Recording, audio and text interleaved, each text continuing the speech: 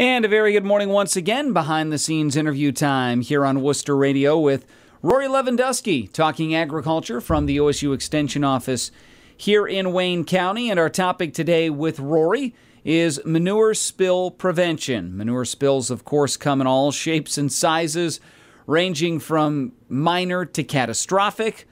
When any manure spill occurs, Rory, there's concern about potential environmental damage. Obviously, the bigger the spill, the bigger the concern. On top of that, you have financial cost, human injuries, just to name a few.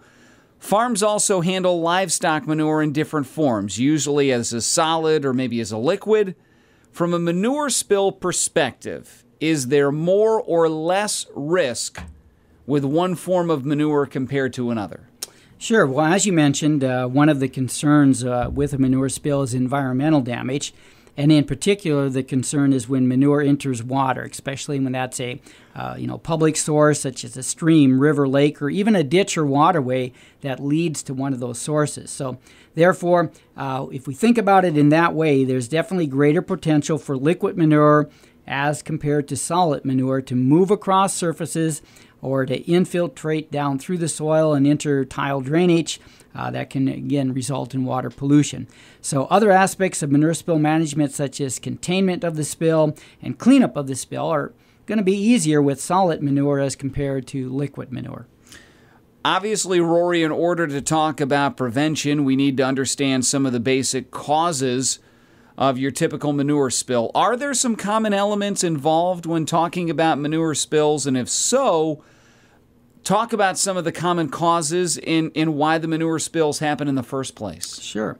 Well, we can group reasons that manure spills happen into several general categories. Kevin Erb from the University of Wisconsin Extension, in a webinar on the topic of manure spills, said that generally manure spills happen for one or more reasons. One is mechanical failure of equipment used in the handling and application of manure. Often these cases are those are the true accidents. They're just due to unforeseen situations and circumstances. Another reason is improper application of manure or improper storage management, and that includes things like maybe applying too high a rate of manure. That could be due to applicator error, soil conditions not conducive to that rate that's being applied. Usually that happens when the soil is too wet, or possibly not being aware of the weather forecast for rain coming in, and then you get manure moving as a result of that. Improper storage management includes not monitoring storage closely enough. That could result in an overflow situation. And then finally, manure spills can occur just due to negligence. Now, negligence can be defined as failure to exercise reasonable care or maybe even knowingly increasing the risk of a manure spill happening. Hopefully, negligence isn't a big factor, but sometimes that happens. Now, this could be something when we talk about negligence, like simply failure to maintain your equipment in good working order, or maybe performing tasks when you're under serious sleep deprivation, or ignoring a manure plan or a weather forecast. Rory, you've explained some of the reasons why a manure spill occurs, but can you also talk a little bit about where manure spills occur most commonly? You've mentioned storage equipment, you mentioned field application. There's a process to getting manure from storage to land application. Is there somewhere in that process maybe where spills generally are more likely to occur? Yeah, that's a good question.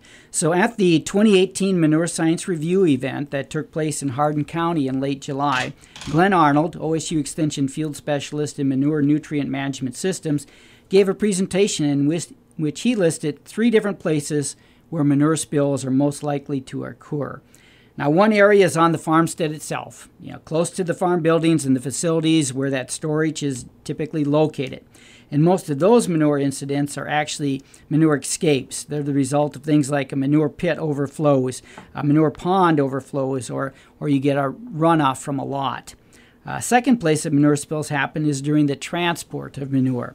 Now, as farms and applicators strive to do a better job of matching up your manure nutrients with the fields that need those nutrients, we see that manure is obviously getting transported farther distances, longer distances. So we're out on the road. Those longer transport distances and time on the road increases the risk of an accident and a manure spill. During transport, manure spills are the result of things like, a flipped manure tanker or a semi-truck tanker. Maybe you get a manure hose leak, improperly secured load, gate comes open, a number of different things. And then the third area where manure spills or escape happens is actually on the field itself, either during or shortly after the manure application. Oftentimes those spills are the result of surface runoff or rapid movement of that manure through the soil profile and then into the field tile and from there out into a waterway. We're joined again by Rory Lewandowski from the OSU Extension Office. Rory, now that we've identified and classified some of the common causes of manure spills or escapes, how do we use that information then to prevent manure spills? There are some factors the farm or manure applicant can control, but as you mentioned, other factors that kind of are out of your control. How does that affect a prevention plan as far as trying to put one into place? Yeah, I think we need to look at all those factors. So understanding why manure spills happen and then where they're likely to happen is important so that each farm can identify the areas of higher risk on their farm. So it's going to vary from farm to farm, but you identify those areas of risk on your farm. And then prevention is really all about reducing those areas of risk and potential liability to your farm. Identifying areas of risk include both those manageable factors, as you pointed out, as well as some of those factors that seem to be outside of our control. For example, let's say a manure escape happens because the manure storage structure overflows. Now, most probably that happened because weather events didn't permit the hauling and application of manure. You planned to get out, but weather didn't let you do that. Or maybe in combination, we had an unexpectedly large rain event, and so that pushed your storage over the top. Weather certainly is an uncontrollable event, yet from a farm perspective, we need a plan to manage this possibility. So what am I going to do if I'm close to storage and I know that a large rain event might put this over the top? Is there a neighbor with extra lagoon space, or is there a lagoon available on a former dairy facility that might be used in emergency? Can we line up some emergency tankers or places to pump if we need to do that? So some other causes then of manure spills are really the result of equipment failures. Maybe traffic accidents as well, lack of monitoring our equipment, over-application of manure, manure applied at the wrong time or under improper conditions, or just plain operator error. Now, within each of these causes, that farm manager should try to identify what can be done to minimize risk and include such things as periodic and regular equipment checks, regular maintenance of equipment, installing emergency shutoffs, and making sure that they're easy to access in the event of an emergency spill, making sure that your employees and applicators all have training, making sure that work schedules provide adequate rest so nobody's hauling manure during a time when they're sleep deprived, especially if they're going to be out on the roadway. Make sure you have an up-to-date management plans that will guide those application rates. Make sure you're monitoring the weather and do a good job of record keeping. Rory, as we wrap up today's show, are there any other key steps you can think of that farms can apply to try and prevent manure spills? Yeah, I think manure spill prevention really begins with the farm knowing and operating with the design parameters of their storage system. Know what the limits of your system are. So someone on the farm has to know the capacity of your manure storage system, know your animals number, the manure production you're getting out of those animals, what kind of farm wastewater is going into that capacity, that storage facility, what type of normal rainfall events, how does that affect the storage unit. And then, someone who's monitoring and determining when that storage facility needs to be emptied or you need to take some emergency steps to draw it down if you can't get out in the field. So again, that means someone is monitoring the structure, they're looking ahead at the weather and the field conditions, and they're trying to juggle all those various pieces. Second, I heard Sean Hawkins, he's an animal waste management specialist from the University of Tennessee, say that farms should really designate someone during manure hauling and application to serve as a leak watch person.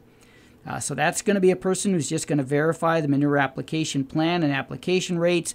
That person will be inspecting equipment before and after loading. He'll be checking the pipes or the dragline connections and inspecting for leaks and punctures. Finally, farms need to provide training for both family members and employees involved in the storage, handling, transport, and application of manure. Spills are going to happen, and training equips people to have confidence in knowing what to do in those emergencies when time becomes so critical. Well, we've covered the first process. Next time we speak with Rory, we're going to cover emergency planning and then response with manure spills. Meanwhile, if someone wants more information before we speak again, Rory, about preventing manure spills, the information where they can find out more. Yeah, they can contact me at the Wayne County Extension Office at 330-264-8722. And also the Wayne County Soil and Water Conservation District Office is another good source of information. Contact them at 330-262-2836. Once again, you've been listening to Behind the Scenes here on Worcester Radio. I'm your host, Ron Hamilton. Our guest in studio today from the OSU Extension Office has been Rory Lewandowski as we talk about manure spill prevention. Rory, as always, thanks again for coming in and sharing. My pleasure. Thanks, Ron.